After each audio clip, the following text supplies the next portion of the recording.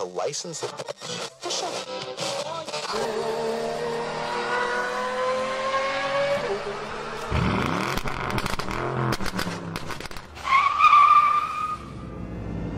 Meep, meep.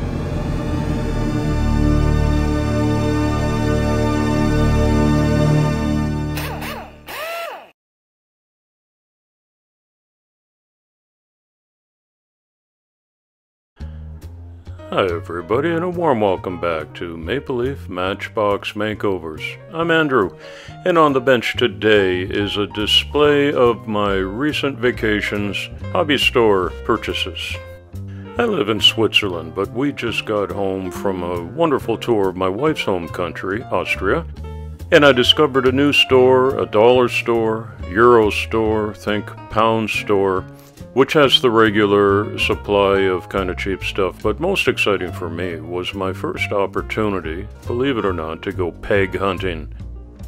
Basic Hot Wheels and Matchbox cars, nothing tremendously special here, but a real surprise and a happy time for me. Strangely, it's just not part of the Swiss culture to see these. It's a very affluent country where I live, and you'll have no problem finding a 1-to-1 Ferrari, but good luck sourcing a 1-to-64 toy-size car. So I was let loose in here, and you can see I didn't hold back too much. I've got a lot of trucks, especially some exotics, fantasy cars just for the big engines that I'll take out, a couple of donors for wheel swaps, and yeah, it's the first time since I started the hobby a year and a half ago I've actually been able to walk into a store and look at them on the pegs. That was a great start for me, and these Teddy stores are all over Austria and Germany, not far from where I live. Austria is an adjacent country. But this will keep me going for quite some time, as you can imagine. I think there's 118 cars here. I don't collect them, I'm not going to display them. I'm going to cut them up. If you like this kind of video, I hope you'll subscribe and give it a thumbs up and become a regular visitor and supporter of my YouTube channel. I picked up two A3 size, that's a European dimension, self-healing cut-in mats. I have the blue ones on my desk. These are smaller size, and I'll use that for some of the rough work that I do and keep the blue ones a little nicer. Got some replacement wire brushes. You know, they wear out after a little while, and it's a dollar store. They're cheap. And also some replacement craft knives and blades. These are the consumable items that wear out. And I was very happy to find a real nice needle file set, a little bigger, a little heavier than what I already have, and those wear down after some time too, so that was a good find. Here are some hole punches, and I've got a couple of uses in mind for those. And hey, see this, guys? Flamethrower, sparker, because why not? I'm a guy, makes fire. Some refill masking tape. I think I'm out of the dollar store for that, but I'm throwing it into the tape part of the display here. Some sensitive masking tape, double-sided tape. These are all things you need. Now, I got a couple of desktop tripods and a selfie stick, and I want you to know, if you ever see me downtown with a selfie stick, you can take it and hit me with it. I don't like that among all the tourists, but I do want a cheap one just for my desktop. I film everything on my phone, and that's going to give you a couple of different angles and perspectives. And these that were $1 each, all I want is this attachment arm on the top to fix what I already have. These are fine tip paint brushes. You're going to learn some German today. Pinsel is a paintbrush. And I found some big intensity markers. Thank you, Jay, from JDC, for the tip on those. And Edding is a German brand. I guess it's basically the same thing. And you can't have too many markers, can you? In the automotive aisle, I found some shrink wrap tubes, and these are going to be used as an experiment on making tires. I'm 3D printing a lot of my own. That'll give it a real rubber edge. Q-tips. Plastic forks. What? These were 50 euro cents, and I'm just going to cut the tangs off of these and use them for spikes on Gasland's build. And then I turn the corner, I'm in the plastics aisle, and I am a sucker for organizer boxes, especially in a dollar store, especially when they're matching and stackable, and you use your imagination. I'll put different things in there, sort my wheels or little doodads and accoutrements and different sizes, different shapes. I actually have an 80-liter plastic tub to hold all my plastic tubs. And these are the small ones where I put all of the disassembled car parts in while I'm working on a project. So when the wheels come off and the windshield's out and the beacons and sirens and all that stuff, it's all in one place. Got 10 of those and 10 lids. And here's a clear plastic dispenser, and my idea for this is to put baking soda in it so I can a little more closely control where it lands on the project. Out of the paint stripping gel, my little 164 cars are going to go into these where the lid closes. Oh, I'm having a great time in this store. Paint mixing cups with lids. A selection of pipettes. You see the price? 55 euro cents. Why not for measuring paint?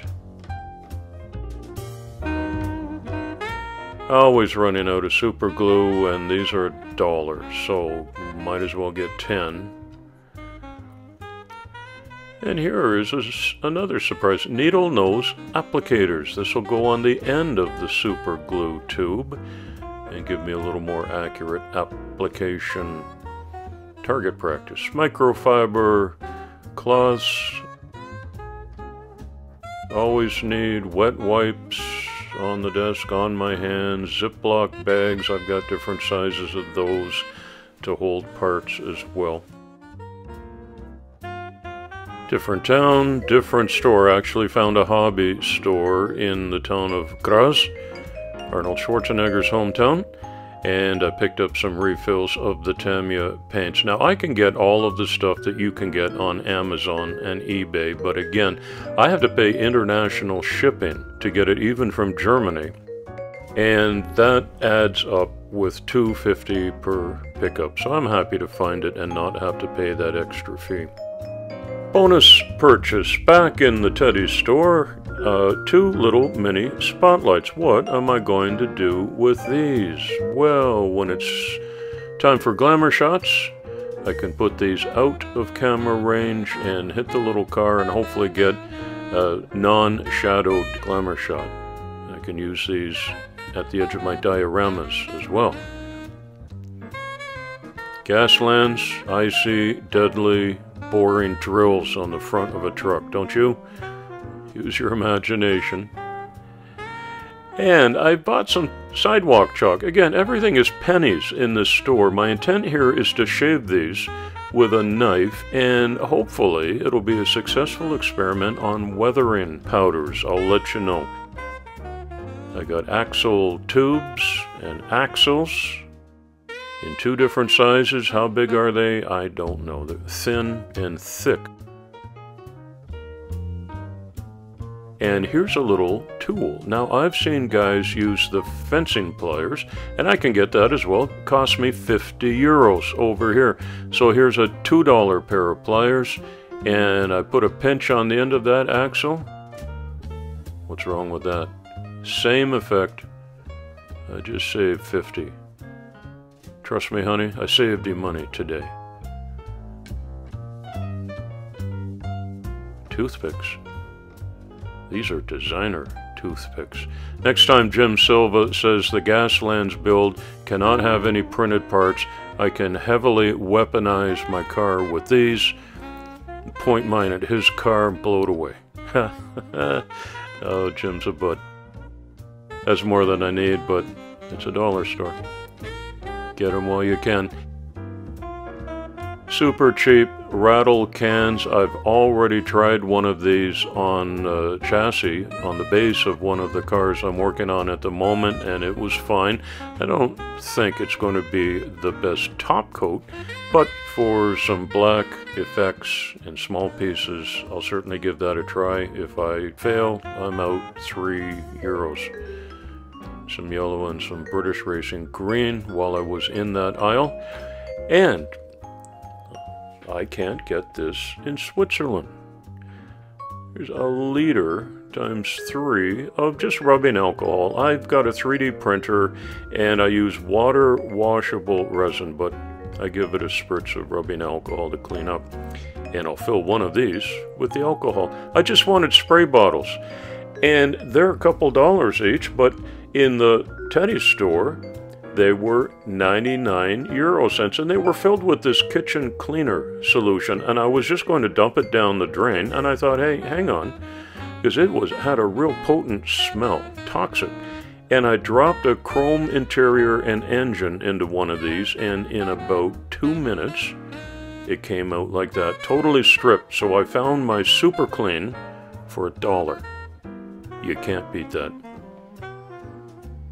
We were gone for 5 weeks, and when I got home the other day, I had a bunch of Amazon orders ready to pick up. I have to drive across the Rhine River from Switzerland to Germany and pick up some of these supplies. So some chipping fluid, and here, boys and girls, it's not a hobby for kids. This is iron 3 chloride. Talk about chipping. I've watched a couple of videos for inspiration and instruction on, and this will actually dissolve the bare die cast. And watching some upcoming videos for me and my heavy rubber gloves using the iron chloride. Barbed wire for Gaslands builds. This came from a supply shop in the UK, I believe. So that was waiting for me to pick up. One more Tamiya paint. You run out of these. Airbrush cleaner is a consumable as well. I always need more of that. Take good care of your airbrushes. Mine are not super expensive, but I really look after them well. So that's needed. For every time you use the jeweler saw, you break a blade, and always needing replacements. Now, here's a new project for me, and a new learning curve for the fall. I'm going to start building some dioramas. So I got some rectangular and round styrofoam parts. These will just be the bases. And I got a meter-long piece of brick wall print. I'll use that sparingly.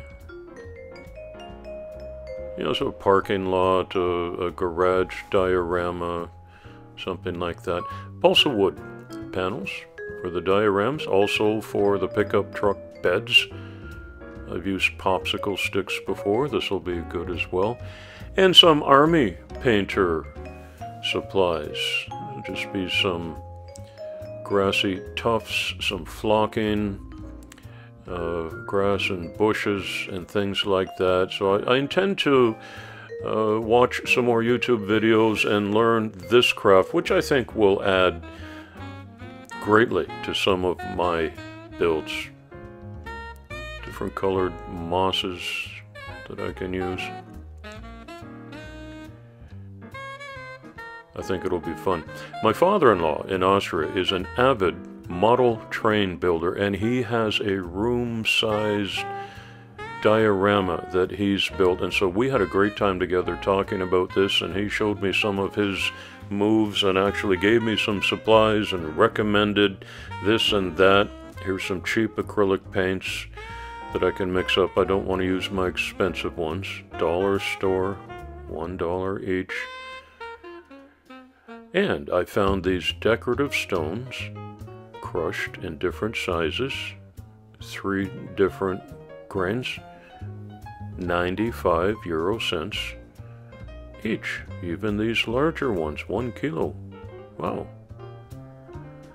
So keep an eye out for some Maple Leaf dioramas, probably this fall. Thanks for dialing in today. I had a great time away. I hope your summer was outstanding as well. I hope you'll come back soon and often. It's coffee time.